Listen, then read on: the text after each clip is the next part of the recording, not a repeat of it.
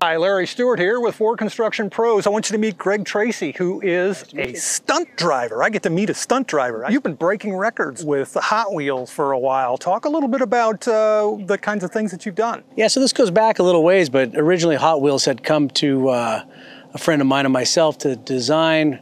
Really, the whole concept was Hot Wheels for real, and it was how do we take from the toy world and create stuff that the kids were doing with their toys. The actual wall jump, which was a track that was off of a door that the kids would send the car off and it would do this big jump. So, and then the corkscrew with the dune buggy that we have here, similar one. So yeah, they came to us with that idea and Hot Wheels for real. We sort of went back and looked at the toys and thought, well, these are the things that people would want to see for real.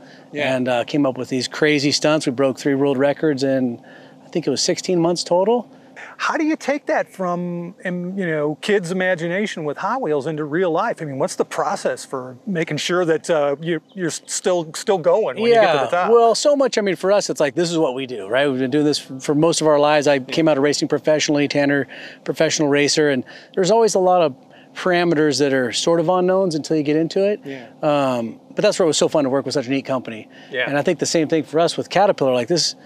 As I was actually leaving to come back here I live in California, my nephew lives 2 doors over, and he had a couple of tractors and the Hot Wheels cars. I mean, he has those in each one of his hands always. The gear. So for him, like this is like the most fantastical thing he would ever imagine. Caterpillar set some big yellow iron to moving thousands of yards of dirt, carving a sandbox Hot Wheels fantasy from life-size stunt cars to shoot the latest CAT trial video. Nearly a mile of track is squeezed into an Edwards Demonstration Center amphitheater to create a playground feel. Drivers demonstrate a finesse and control that really looks like play.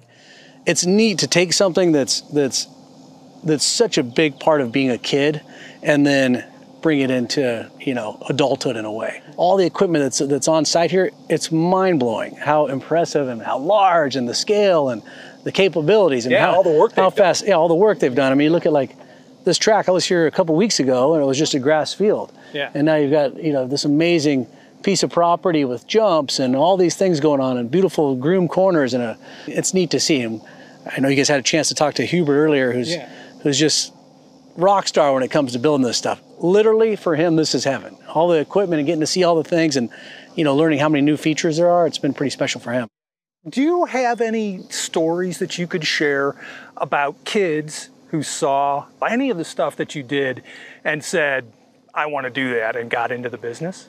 I have an older son, he's 24 years old, and I spoke to his class in elementary school about what we were doing with Hot Wheels. And one of his friends, we ran into him the other day, and he said, I just wanted to tell you, like, that really made a big difference in my life, knowing that you thought of something that had never been done and that you just went for it. And when you talked about it, I thought about that with my life. And a lot of what I've done, he's actually gone on to be a really competitive rower. And, so it's great to see, like, that's what's exciting about stuff like this. It's like, it's great to push the boundaries. It takes years and years to figure out a lot of these stunts. This entire project is a picture-perfect metaphor for the company's emphasis on STEM education, demonstrating the essential disciplines of science, technology, engineering, and math to bring innovative construction to life.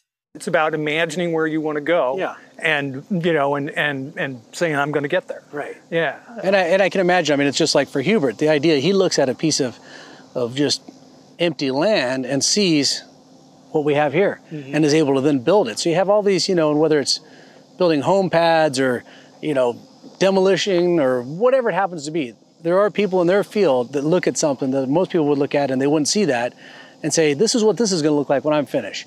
So then to have the equipment, whether it's the cars or Caterpillar's equipment to do what needs to get done, that's pretty special. Like, it's a great experience. It's not really just seat of the pants. There's a bunch of math involved in that too. The opportunity to do things that have never been done before, that's really special. I mean, it's pushing through those limits, and that's what's kind of fun. So how did you get into that? I mean, what was the thing that led Hot Wheels to say, hey, Greg, can you help us out with this? At the time, there was a production company that I was involved with that was really shooting like the big, crazy action stuff. Mouse McCoy was a good friend of mine, director and chief creative there. And so he had this idea, and, just through the right people and right timing, we were able to really add creative to it that made it real. I think it goes back again to, like, being a kid, right? What do you want when you're a kid? This is 90% of kids, this is what they would want to be doing when they grow up. They want to be driving one of those, they want to be driving one of these. Right. So I feel pretty fortunate to be here, getting to drive this. I wish I had more time too while you're here to even drive some of this. It'd be pretty special. The drivers who put the sizzle in this message not only have experience applying STEM to take the guesswork out of jumping cars precisely over a lineup of cat machines,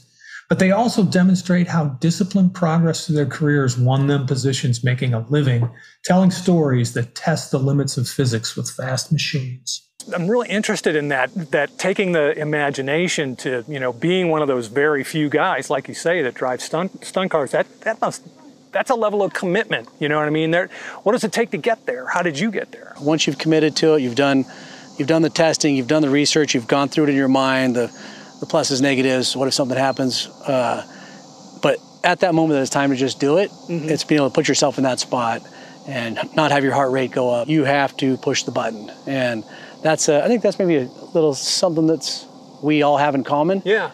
There were years leading up to that point where you even got the opportunity, and you're applying, I assume, that same kind of commitment to the project. You know, yeah, I'm going to get up this morning and go race, or I'm going to go, you know, work on that engine, or I'm going to work on that suspension system so it'll handle the shock of you know, coming down. And you know, one step after another, you get to the point where you know the guys in the production departments in LA and can get that done. Well, yeah, so much of it, I think now, like in the social media age that we live in, the craziness of like flipping through your phone and seeing the most amazing things you've ever seen. Guys doing triple backflips on motorcycles and, you know, the jumps and everything else. It's very hard for people to be able to jump into that nowadays because they're really comparing their start with somebody else's finish, right? Yeah. And so you have to be able to step back and say, okay, this is where I am, and this is where my capabilities are. But I'd like to be here, and then you take the steps to get to that point, as opposed to some giant leap. The giant leaps, really, most people don't do giant leaps. It's really like the baby steps getting there. And I'm sure it's the same thing whether it's driving the big equipment. Yeah. You don't just start out driving the biggest guy, right? You have to have some kind of training, and you train up through it, and you move up the ladder, you know. There's a lot more to just pulling levers. Yeah, you fly a single-seater plane before you fly a jumbo jet. You know? Right. So, you know, it kind of reminds me of that kid watching the World Series and, you know, watching pitchers pitch, and there's a lot of commitment between, you know, that moment and actually being out on the mound. Interesting story. Thanks so much for sharing it with us. Yeah, this is great. Enjoy it. Yeah. I can't wait to see you jump over all that machinery. Yeah, it's gonna be good. Yeah. All right. Take care. Be looking down. Cheers.